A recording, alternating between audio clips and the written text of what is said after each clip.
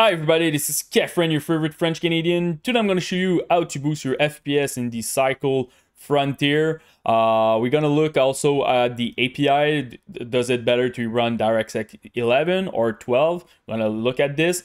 Also, we're going to start with optimizing Windows, and after that we will go inside of the game. So now the best setting for Windows for gaming. So first of all, we're going to search for game mode in the search bar. Make sure that game mode is activated for the past year. It's pretty good. You're getting a decent performance, and you're gonna make sure that all your resources are focused on the game that you're playing. For the Xbox game bar, I still recommend to deactivate this one, causing stuttering, crashing in some games. So I'm not a huge fan of the Xbox game bar. And for the capture, make sure that the background recording is at off, and also the recorded audio is at off.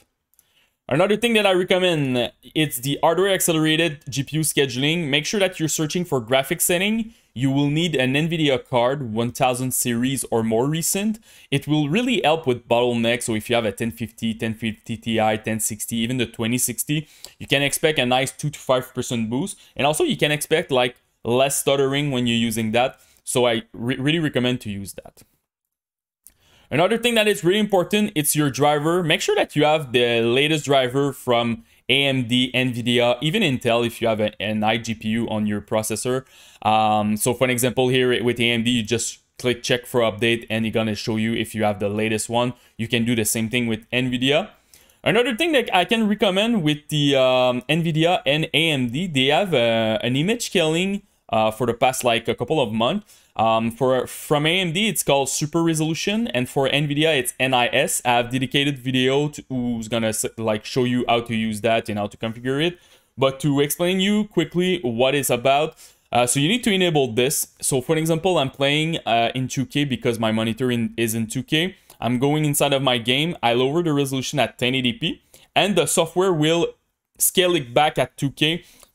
And with this process, I can save 15-20% in my FPS. Also, you can do it if you have a 4K monitor and you want to do 1080p or 2K. You can expect a nice boost. The image quality will not be the same if you compare with native, but in some game it's working very well, and it's very tough to see the difference. So I recommend to use it if you're struggling with your FPS. Another thing that I recommend, it's your energy profile. So write energy in your search bar, go to power option. Make sure that you're running something like balance or high performance. On a desktop computer, it should not be an issue, but if you're playing on a laptop, really make sure that you're using that or a special profile for performance from your brand like Asus, Dell, or whatever. The thing is, sometimes when you plug your PC in the wall, unplug, using it with the battery, sometimes it stays at power saver and you don't want to use that when you're playing a game. So super important to be plugged in and also to use a proper performance profile. Another thing that I can recommend, it's the Intelligent Standby List Cleaner. This is a software made by the guy from DDU. It's pretty amazing, honestly. It will help if you don't have a lot of RAM in your PC. So if you have 4 gig of RAM, 8 gig, 12 gig, after that, you should be fine. Windows is doing the job properly. So it will free memory, and it's gonna make sure that it optimizes your standby list. So what I recommend normally, it's look at your total memory. Here in my case, it's 32. Just divide it by 2. So for me, it's 16. Just press start and it will run automatically, and you just lower the software like that, and you're gonna make sure it's optimized. So it's a really good software, and also it helps a little bit with stuttering. So I really recommend to use that. One last thing is I have dedicated video on my channel about overclocking CPU, overclocking GPU, depending on your brand and stuff. And it's pretty good because there are basic overclocking guide. I don't touch voltage, so it's pretty safe. You can expect sometimes 2%, 10% boost in your FPS depending on your thermal, depending on your component. But it's something that you need to look at too if you want to optimize your PC for the best performance. So now let's go inside of the game. So now the graphic parameter. So the first one is the select rendering device. I really recommend to select your graphic card. It was causing me a lot of issue with crashing when I was trying to run the game in DirectX 12. So super important to select it. And also on my laptop, it was using the integrate video card when I had a 1050 from NVIDIA. So super important, select your video card over there. The display mode, I recommend to go with full screen. It's better for FPS and also less stuttering. Also, if you want to use the image scaler from NVIDIA or AMD, you will need this. For the resolution, I recommend to play native. So in my case, it's 2K. If you have a 1080p monitor, go with 1080p. Really depend on your resolution. If you want to use the image scaler, this is where you will lower your resolution and your driver from your video card will scale it back. So if you want to do that, this is pretty much there. Resolution scaling, I don't recommend to touch that. Just go with 100 and use the image scaler from AMD or NVIDIA if you need that. If not, don't touch it. If you lower this, you will see that your image quality will decrease rapidly. Image sharpening, go with 0. Max FPS, I just play unlimited. Here, it's really depend on your computer. If you have issue with your thermal, don't go too crazy with your FPS because you're gonna get some random drop and you will not understand why, because your CPU or your GPU will start to throttle because you will have too much heat in your computer. So for an example, if you have a 60 Hz screen, maybe you can lock your FPS at 90 or even 60 if you just want to run 60. So question of preference. For FOV, if you're playing at 100, you will lose a lot of FPS. So if you're going at 80, as you can see in the background, you will more zoomed in the game, so less stuff to render. So again, it's a question of preference. Can like you run the game at... Do you want to run the game at 100, 90, or 80? If you have like a really good computer, just go with 100. Some people just go maximum with their FOV and they put everything at low. So it's more like, do you want to try hard or you prefer a decent image quality?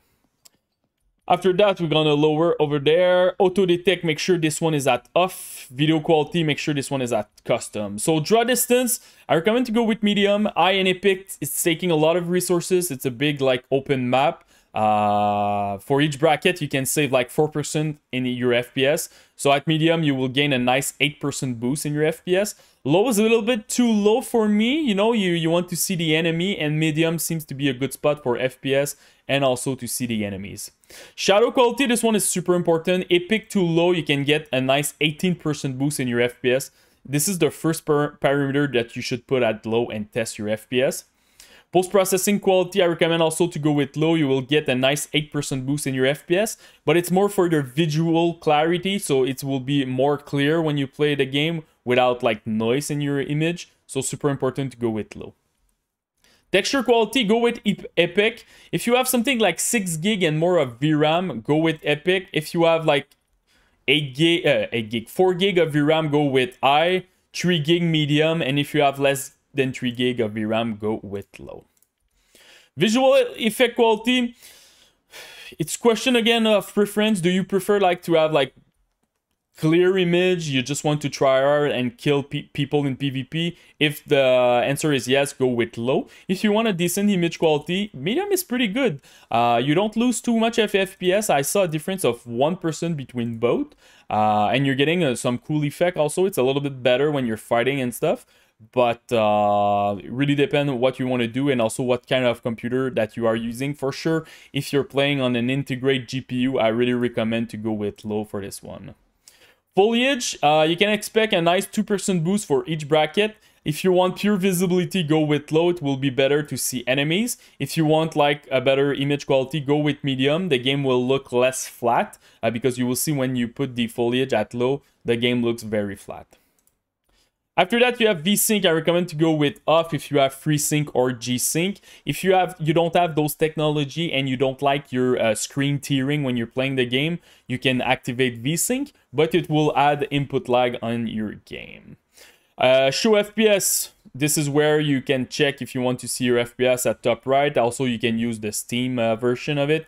It's always good because you want to see when you modify something, does it improve or do you have more or less FPS, you know? So this is where you can change it. The API DirectX 12, this one is a bit tricky. I did a couple of tests. I'm getting like 8% boost in the FPS, but it's taking like 10 to 12% more in my VRAM. So if you have like a modern computer with a lot of VRAM, go with DirectX 12. Performance is better. It seems to be have some kind of issue right now. A lot of people is crashing in DirectX 12, so DirectX 11 seems to be more stable. Me, I had a lot of issue with it, but when I select my rendering device here with my video card, everything was good after that, so I can easily run DirectX 12. So if you have like a 6 years old computer, don't go with DirectX 12. It's more like for people with brand new computer. It will be a little bit better with your FPS. I don't recommend to use motion blur for your image clarity. Multi-thread rendering over there, I recommend to use it. It can help. It can use like one thread to help to run the game. If you're crashing with this, just removing it. I know some people with the AMD processor have issue. For me, I have a 5900X series and I don't have an issue with it. But if you're using that and you're crashing randomly, for sure test this, put this at off and make sure that your DirectX is at 11 also, so off over here, and you should be fine to run the game. The last one is the GPU crash debugging. For them, they want to know like when you're crashing, what kind of issue and what kind of GPU that you're using. They're gonna push a lot of patches for the next 2 or 3 weeks to make sure that the game is stabilized, because I see a lot of people is crashing in this game. So this is pretty much it, guys, for the guide. If you have any question, just comment in the YouTube section, post me your rig, CPU, GPU, and RAM. I will try to help you the best that I can. And don't forget to subscribe to the channel. Peace.